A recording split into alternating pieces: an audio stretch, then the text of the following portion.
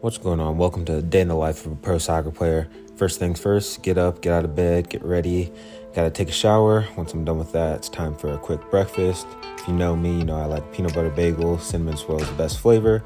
Toast that real quick, throw the peanut butter on there, take a bite. Delicious as per usual. Then next, go to the field. Gotta drive there, it's about 15 minutes, not too bad.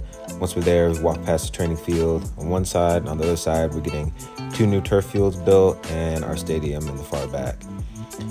Once we're done with that, head to the locker room and then get changed into the training gear. Then once we're done with that, it is to the breakfast room for another small breakfast. You can make bagels, oatmeal, coffee, tea, all that stuff, but I just get a banana and 2 granola bars.